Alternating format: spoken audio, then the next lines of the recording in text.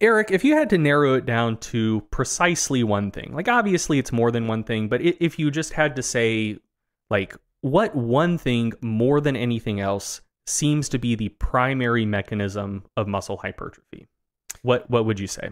Yeah, so that would bring me back to there's a few like pretty in-depth reviews about the mechanism of muscle hypertrophy. Usually they narrow it down to mechanical tension, muscle damage, and metabolic stress.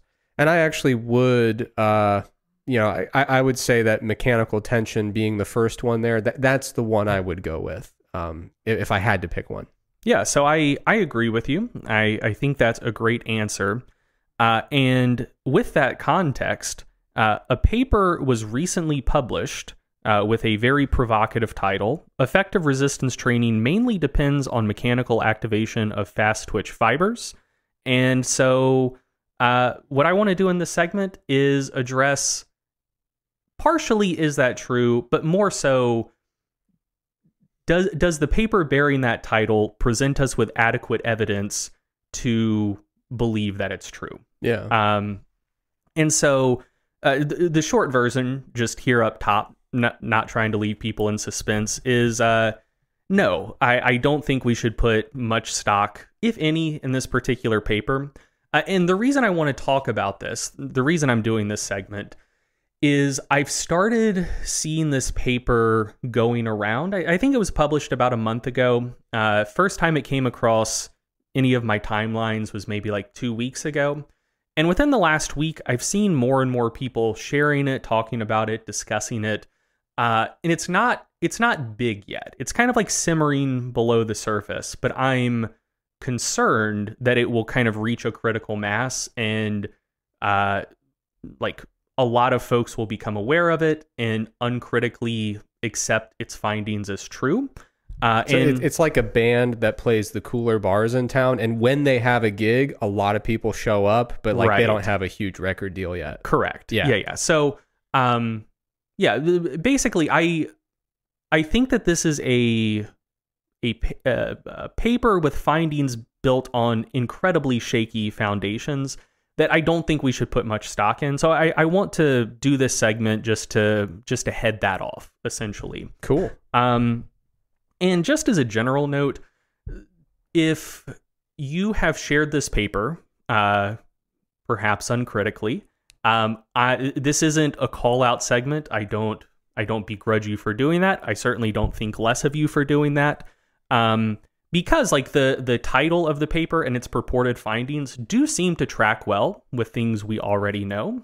Mechanical tension seems to be very important for hypertrophy. So a paper saying mechanical activation of fast twitch fibers seem to be the primary driving factor of hypertrophy, that seems to comport well with what we already know. And, you know, if things already confirm what you know or strongly suspect to be true, you might be a little bit less likely to look into it deeply. And also, like, I do think that there's just sort of a general zeitgeist around trying to find, like, a grand unified theory of hypertrophy, and that sort of thing is just kind of, like, intrinsically appealing to people. And the other reason I don't begrudge folks for taking this paper uncritically is this study, and also kind of the study it's built upon, are very math-heavy, like, extremely math-heavy.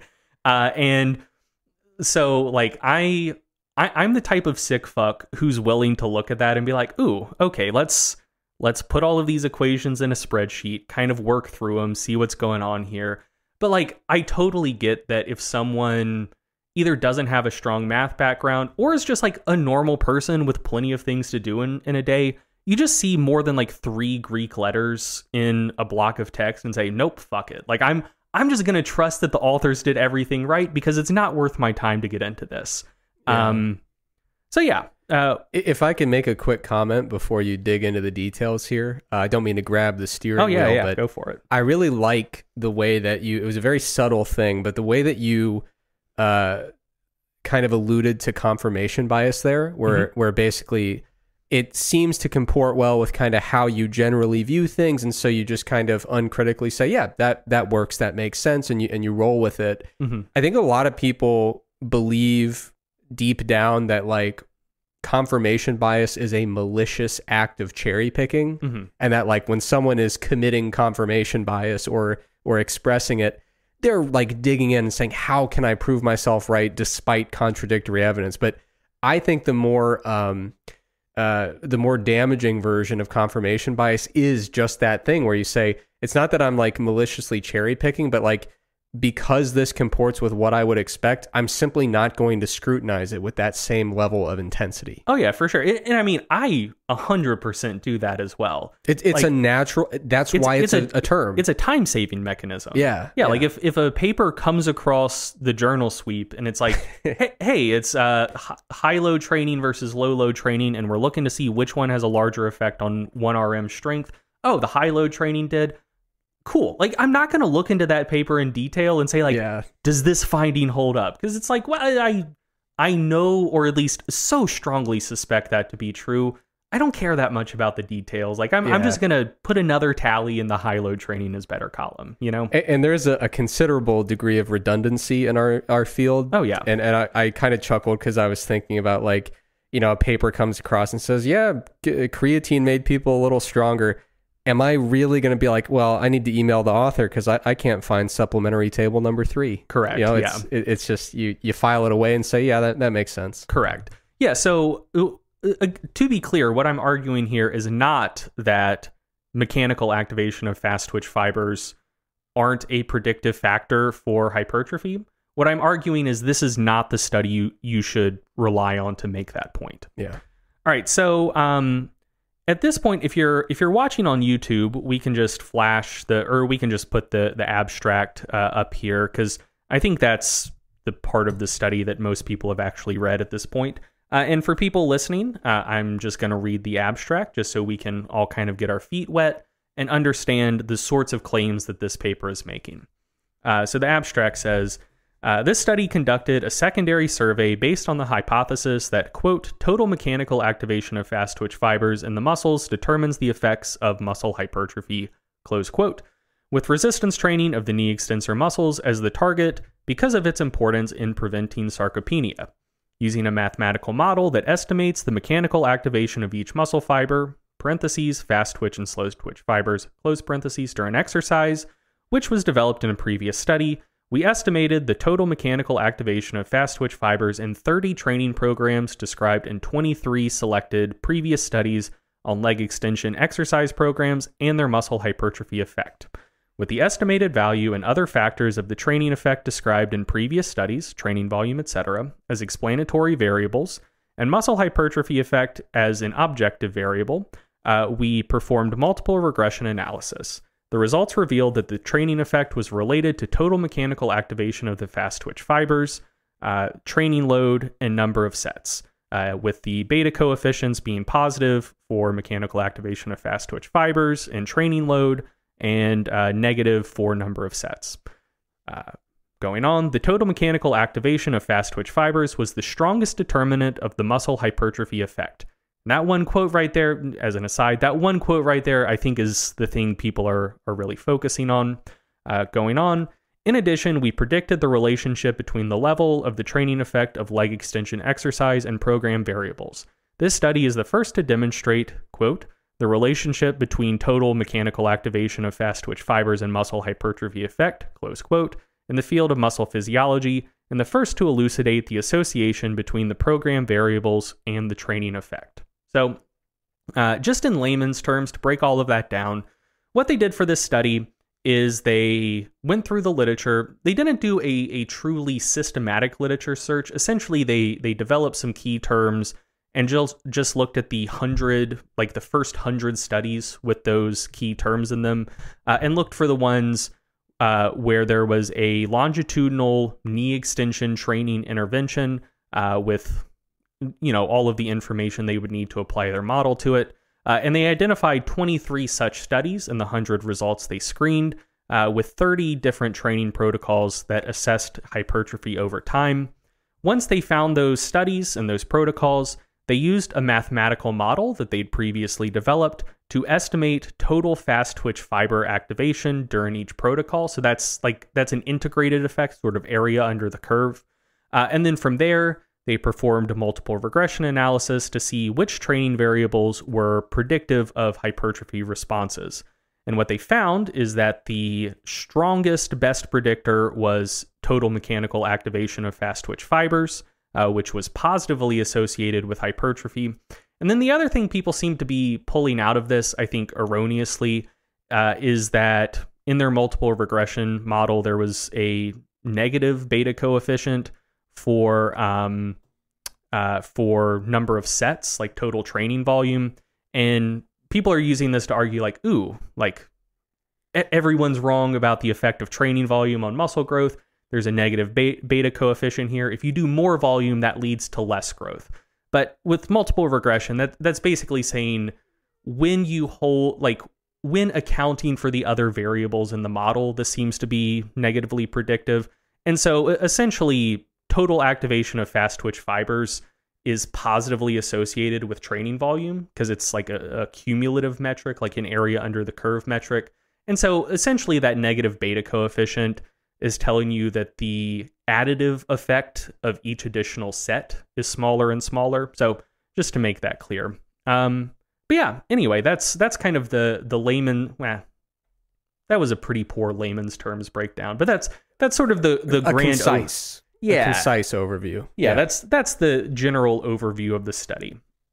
And like I said, I think the part that jumped out to most people when they were reading that abstract was just kind of the core kind of flashy finding there in the abstract that total mechanical activation of fast twitch muscle fibers was predictive of hypertrophy.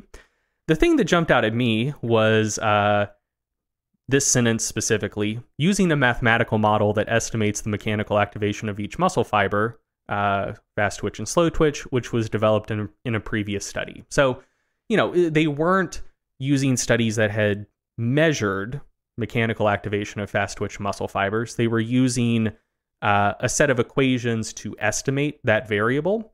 And so that was the thing that jumped out at me. And the reason that jumped out at me is that I didn't think we could do that particularly well for a couple of reasons. One is that there aren't that many labs that can actually measure that variable. So if you're interested in looking at the actual recruitment and activation patterns of different fiber types, you need a very particular EMG setup, like high density EMG that you can use to decompose the signals and look at individual fibers, which you can then split out by fiber type.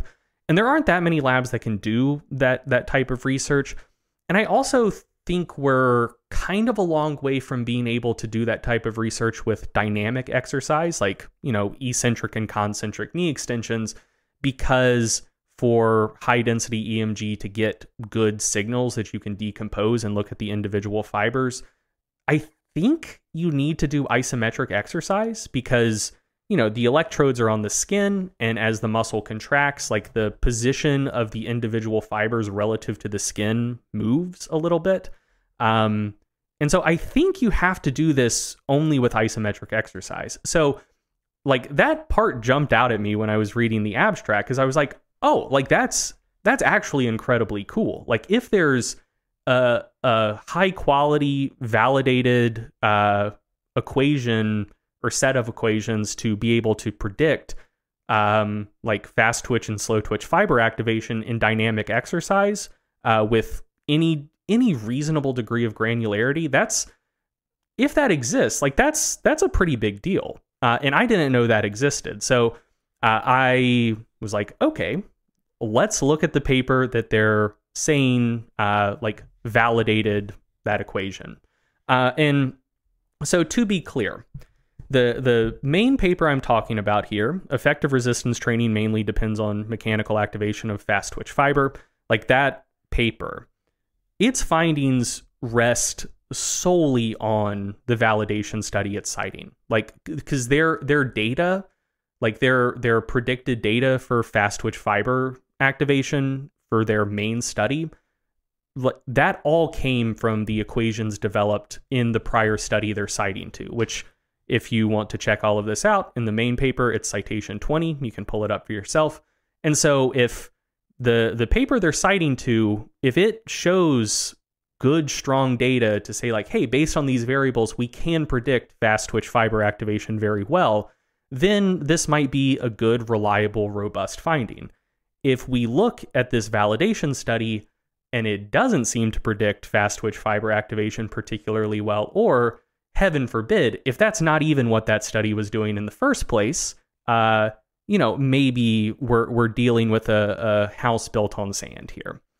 So I pulled up the validation study. The title was Proposal and Validation of Mathematical Model for Resistance Training.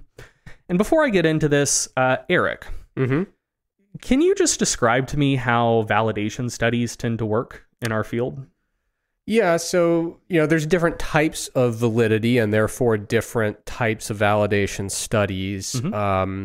I didn't do any equation validation in my PhD. We would normally do validation for instruments, and that's pretty straightforward. You're pretty much comparing to a gold standard criterion measurement and saying, hey, how close did we get? But generally speaking, when you're trying to develop and validate an equation, you need to recruit a sample that's theoretically representative of the population you're trying to validate this in, and derive the predictive equation. So you measure some data, you measure the outcome of interest, basically say, okay, which of these predictors and in what combination do we get a good, predictive equation that describes or explains the variance in that outcome, right? And that's the first step. But if you bring in any sample of people, you can get an equation, right? Correct. Yeah. Like things vary, and therefore you will get an equation if you really want one. Yes. The point where it becomes validation is when you say, you know what? The equation we got from these individuals also works with other samples of individuals from this population. Yes. So transferring those values, because you will get values, transferring those to other samples effectively and reliably is where the magic happens. Right. So the two things there is, one, you want to recruit a representative sample, and you also generally want it to be a large enough sample that you can have reasonable confidence that the equations you derive, the findings you get, will generalize to the broader population. Yeah. And two, generally, and I think always, you want to actually measure the thing you're trying to predict. Yeah. So for example, if you were trying to make a new body composition equation, you might have people do a 4-compartment body composition assessment and then look at their maybe age, lean mass, sex, maybe activity level, just whatever, like any number of things, and then develop a set of equations to see, okay, we've measured their body composition, we have this other data, can we use these other variables to predict body comp, which we measured? And then you get another sample in and say, hey, we measure their body composition, we collect this other data. Does that set of equations that I previously developed still predict body comp pretty well in this other sample? Okay. So but quite notably there, you assessed body comp in both of those samples, right, if that's the thing you're trying to validate for. So when diving into this validation study, the first thing that jumped out at me is there were only 6 subjects, which, I mean, maybe those are 6 subjects that are incredibly representative of the target population they were drawn from. And generally, I'm not the type of person to be such a nitpicker about sample size, but for validation studies, you need more than that. And that's 6 subjects total. That's not one population of 6 subjects and then see if equations hold up in another population of 6 subjects. It's just 6 subjects, which not a ton. And then the second thing that jumped out at me, and this is really the kicker, they didn't measure fast twitch fiber activation in this study. They just didn't. You can read the methods for yourself. Both of these studies I'm talking about, full text is free. They'll be linked in the show notes. You can read this for yourself. At no point in the study did they actually measure fast twitch fiber activation. They didn't even measure EMG. Nothing that was even a proxy for muscle activation at all. And so if you work your way through the study, ultimately what they were doing is they were using quite a lot of complex math to predict how many reps people would be able to complete during sets to failure with different loads at different contraction velocities and with different rest intervals.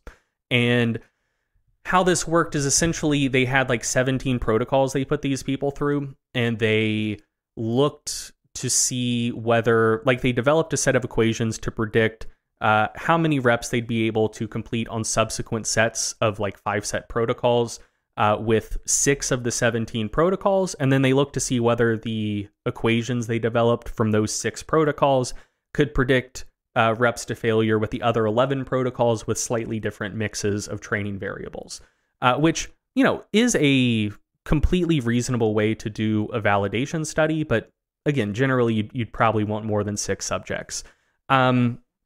But like the important thing here is this was not a validation study to see if they could predict fast twitch fiber activation. It just wasn't.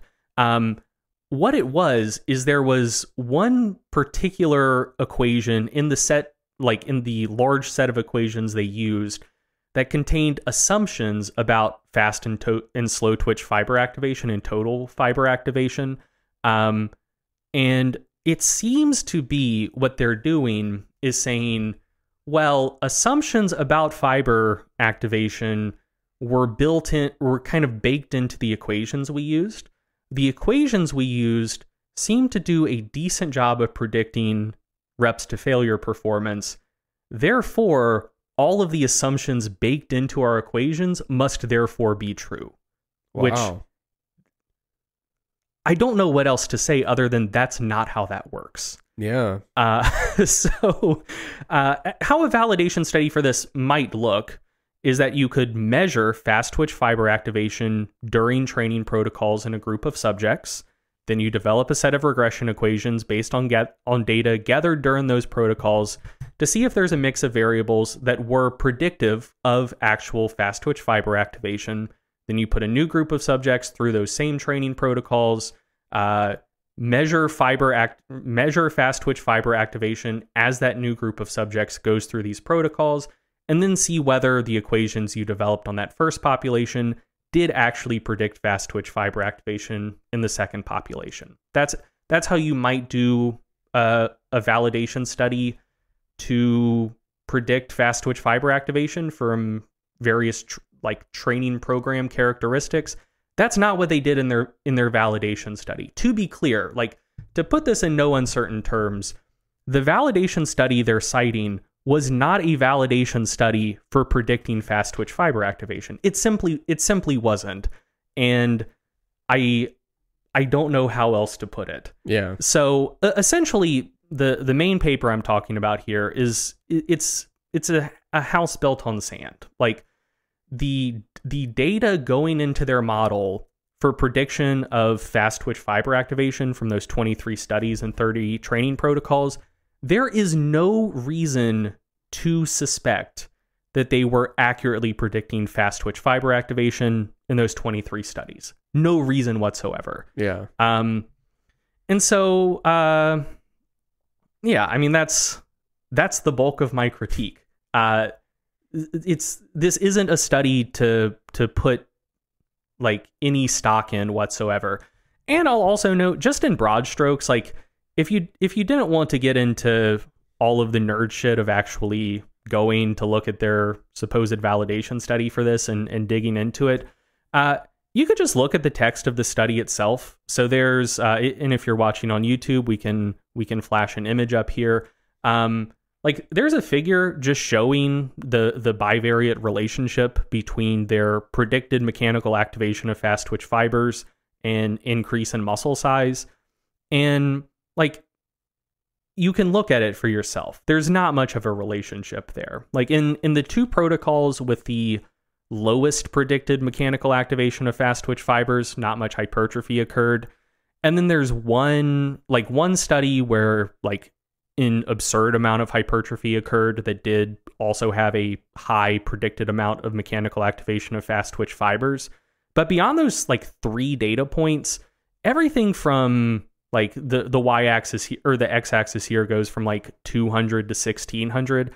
Everything from like 500 to 1600 looks basically the same. Like, you could just draw a straight line through that data. Like, just just pure visual inspection tells you that there's not a particularly strong relationship there. And if that's not enough, going an additional step deeper, like the actual model they developed in their supposed validation study also just conflicts with experimental evidence in this area. So I got another question for you, Eric. So let's hear it. You're a bodybuilder, two-sport professional bodybuilder. Yeah, I'm a bodybuilder, but I more think of myself as a classic bodybuilder. Yeah, that's fair. But I mean, you are a pro at both. Correct. The Bo Jackson of bodybuilding, many people are saying. So you know a thing or two about building muscle and how you might personally train to go about trying to build muscle. And so, let's say you wanted to do some low load training for any number of purposes. Maybe you just want a bit of masochistic fun. Maybe you're trying to train around or through an injury and you can't load a joint particularly heavy. And you have two options on the table.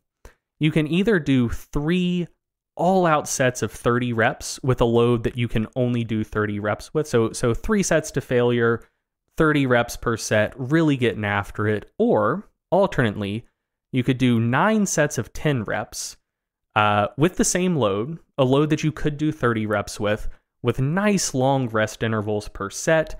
And, you're equating the number of reps you're doing. It's 90 reps regardless. With the same load. Yeah, with the same load, but it's 3 sets of 30 versus 9 sets of 10. Which one of those protocols do you think you would derive a stronger growth stimulus from? I would expect the 3 sets of 30. Yeah, so I would as well. But again, so this is something else we've talked about on the podcast before. Like, when you're evaluating research, are you signing? Actually, maybe this was a mass audio thing. The thing about eating fruit and whether that makes you gain or lose 20 pounds or whatever. Yeah. Anyways, so we've talked about, are you willing to take the results of a study literally or not? And if you're willing to cite this paper and say, hey, this is proof that mechanical activation of fast twitch fibers is the predictive factor of hypertrophy. If you're willing to do that and you're signing on to this is a literal finding that we should take seriously, then you are implicitly signing on to the study they're citing for predicting fast twitch fiber activation. And when you look into that would lead you to the point where you would then therefore have to argue that the 9 sets of 10 would be a better hypertrophy stimulus, which I don't think many people would want to. I don't think many people are going to carry water for that idea. So, and if I could just contextualize that, you mentioned the fruit study. Basically, there was a study indicating there's 2 different groups. One group, they're like, hey, try to eat a little more fruit, and that's the entire intervention. And the other group, they're like, hey, have a little bit less fruit, and that's the entire intervention. And they ended up having a 30-pound gap in weight change over the 6-month trial. And my argument was no one actually believes this. Yeah. No one literally believes that to be true. Yeah. Yeah. So the model that they developed in their previous study with assumptions about fast and slow twitch fiber activations baked in, their model essentially assumes that fast twitch fiber activation progressively decreases due to fatigue, which is probably true. That is potentially and maybe even likely one of the reasons why training with really short rest intervals is maybe less productive for hypertrophy than slightly longer rest intervals. As fatigue accumulates, fiber recruitment might drop off a little bit. Their model also assumes that fast twitch fiber activation doesn't increase as a set progresses. And again, if you're watching on YouTube, there's a figure from that validation study that we can put up here. This is figure 3, A and B. So it shows predicted fast twitch and total fiber activation during sets with 80% of 1 RM. And if you're watching this on YouTube, you can just look at it. If you're listening, I can describe it to you. Essentially, it's showing predicted fast twitch fiber activation in A over 9 reps, and it is not changing rep to rep to rep. It's a solid a solid line, and the predicted fast twitch fiber activation for each rep is the same as the one before it. And then B is the same prediction, but for the last set of an exercise. And it's the same. Like the predicted fast twitch fiber activation is the exact same for every single rep. So and that does conflict with experimental evidence and also like the best theoretical models we have of fiber activation. Like it seems that as you get closer to failure, you recruit more of your higher threshold motor units, and like the depolarization rate of your highest threshold motor units increase as you get closer to failure. So that one, like their model does seem to conflict in that way with experimental results. And their model essentially predicts that the total like integrated area under that curve is what is predictive of hypertrophy. And so essentially what that signs you up to believe is that the earliest reps in a set are just as stimulating for hypertrophy as the later reps in a set. There's no difference between those reps, and the activation of fast twitch fibers does decrease as fatigue accumulates. So you don't want to go to failure, and you don't want to have short rest intervals.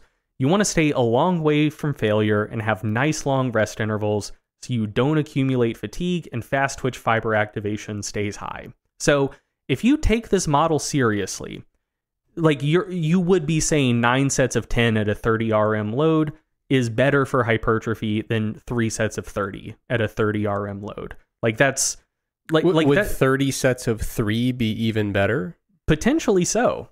Which again, like I don't think anyone would actually argue for in the real world. But right. if you're taking this model seriously, you have to be willing to argue for that, because that is a logical implication of this model that you're putting your weight behind. Yeah. And so like that also just like conflicts with longitudinal hypertrophy research we have. So there was a paper by Lasavicius and colleagues in 2019 called Muscle Failure Promotes Greater Muscle Hypertrophy in Low Load but Not High Load Training. And it was essentially a study looking at this scenario we're describing. So there were 4 conditions here, 2 high load, 2 low load conditions. 2 of the conditions, subjects just performed 3 sets to failure. And in the other 2, so a high load to failure condition, a low load to failure condition. And then the other 2 groups, 1 high load, 1 low load group, they did 5 sets with 60% of the number of reps as the to failure condition. So essentially, if you completed 80 total reps across 3 sets to failure in the low load condition, you would do 5 sets of 16 to equate the total number of reps. So it would be 60% the number of reps per set for 60% more sets. So it all works out. Or 66, whatever. Like you get what I'm saying. Yeah. Or if someone did like 3 sets of 10 to failure in the high load condition, 30 total reps. For the non-failure condition, they would do 5 sets of 6 reps to equate. And so in that study, if you were taking this model literally and seriously, you would predict that the non-failure conditions would cause at least as much hypertrophy as the failure conditions, if not more. And what they did, in fact, actually find, and if you're watching this on YouTube, we'll put the results up on the screen. The 2 high load conditions caused the same amount of hypertrophy. So the failure and non-failure condition both led to similar muscle growth. And then for the low load conditions, the failure condition led to considerably more muscle growth than the non-failure condition. So again, if you were taking this model seriously, this finding would fully conflict with that model. It should be better to do the low load training further from failure so you don't accumulate as much fatigue, so fast twitch fiber activation stays higher. That is not what we see in the actual experimental research. So just to recap, the equations used in this study to predict fast twitch fiber activation haven't actually been validated for predicting fast twitch fiber activation, and this whole segment could have just ended there. Like that wouldn't be any fun, though. Yeah, that's enough to completely obsolete the main study I'm talking about here. But then also like the logical implications of the model that this is all based on conflict with experimental data and also just real world experience. Like no one would actually train in the way that it is suggested you should train if you take this model seriously. Yeah. So that's all I've got. And apologies if this segment came across as too mean or too harsh. But like I said, this study seems to be starting to gain a foothold. And I just think it would be a real shame if it kind of entered the public zeitgeist and folks were being like, oh yeah, like this is really solid stuff. We know what is we know what's causing hypertrophy based on this study, because you just shouldn't draw that conclusion from it. Like it's not like, not to be too harsh, but like it's just not good work. Yeah. And so yeah, like I think there's value in debunking misinformation that's already out there. And I also think there's value in debunking misinformation before it starts to take off. And that's what I'm trying to do here. Yeah. No, I think you did a great job. And I think it's really important when you're looking at a new study and you have access to the full text, just a couple quick things to prevent from being led totally astray by some of the chatter on social media. Look at what actually got measured. Mm-hmm. Look at not just the direction of results, but the actual magnitude. Mm-hmm. And then ask yourself in a very literal way, do I believe that? Yeah. And like, I know it sounds overly simplistic, but if you just use that as your just entry point into a paper as like the basic bare minimum of interpretation, it'll actually get you pretty far. Yeah. And that was one of the things I don't know if I misspoke when explaining the intervention with that fruit paper, but one group just had a tiny increase in fruit intake. The other had a tiny decrease. And the researchers were saying, oh, what happens to body weight? Greg, you are familiar with fruit, right? I am, yeah. What happens is nothing. Like when you have 2 more pieces of fruit per day in a free living situation, you eat a little less of something else, and nothing happens for the most part. I mean, I did an experiment with my diet a while back, precisely around that. Like I was consuming no fruit because I was doing a bunch of meal prep, and all of my carbs for the day were already accounted for, mostly from rice, and also a larger percentage than I'm comfortable with from onions. I really like onions, but sometimes I eat so many onions, I smell like onions, and that's probably less than ideal. So I was like, hey, let's just mix things around and let's get rid of all other carb sources. I'm just eating chicken and fruit. Yeah. And so like, if that study was to be taken literally, like the group that increased fruit consumption gained like 15 pounds. The group that decreased fruit consumption lost like 15 pounds. Yeah. So, and we're talking about a difference in fruit servings of like 2 or 3 plus or minus. A day, or potentially even less. Yeah. So I went from 0 servings of fruit per day to, I don't know exactly how they quantified it in that study, but probably like 25 servings of fruit per day.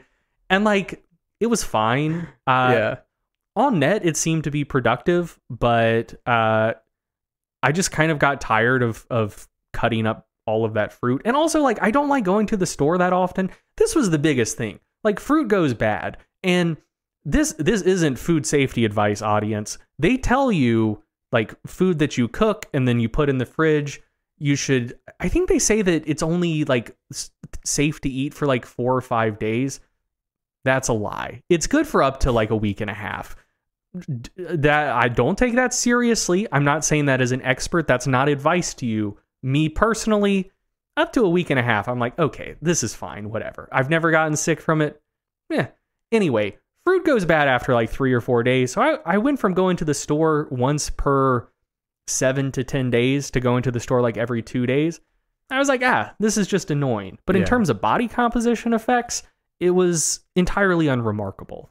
Yeah, and if anything, not to give too much of a spoiler, there is some research kind of hinting at the idea that when you add fruit to your diet and you don't change anything else and you're in a free living situation, you might even reduce your caloric intake to offset that. You might end up with a net reduction in calorie intake if you replaced kind of low satiety food sources with fruit, right? So if you went from like a sugary beverage to increasing fruit intake, adding that fruit might actually induce just a tiny bit of weight loss, right? Is that a segue to the next section? It is, but I have no idea how I'm going to address editing those two things together. Oh, that's totally fine. I can just put a nice bow on my segment right here, and we can get into yours. Do it, yeah. So yeah, just to fully recap. But wait, I didn't make the point I was trying to make. The point I was trying to make is, again, with the people who were kind of sharing that fruit study all over the place, it's like if the first thing they did was look at the magnitude of weight change and just ask themselves, do you believe that increasing your fruit by a couple servings a day really is going to cause you to gain 15 pounds? And do you really believe that reducing by a couple servings a day is really going to cause you to lose 15 pounds? If all you did was ask yourself that question, you'd say no, and you'd shut your computer and walk away, right? But it got all this attention, and no one bothered to ask themselves, do I believe this? Yeah, but go ahead. Yeah, so the main point I want you to walk away with is just in the context of this particular study. Again, title, effective resistance training mainly depends on mechanical activation of fast twitch fiber. I am not arguing that is maybe even potentially not a true statement. Who knows? It could be. The point I'm making is that you shouldn't rely on this citation to make that point.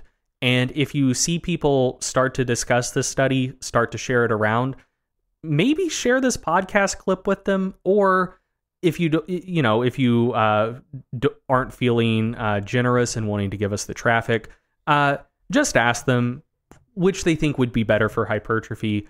9 sets of 10 with a 30 RM load or 3 sets of 30. And if they say, oh, it's got to be the 3 sets of 30, say, okay, you don't actually believe what this study is saying, and implore that they look at the validation study it was based on and ask them, does the validation study actually at any point measure fast twitch fiber activation? Hopefully they'll realize it doesn't and realize maybe this isn't the study they should rely on to make that point.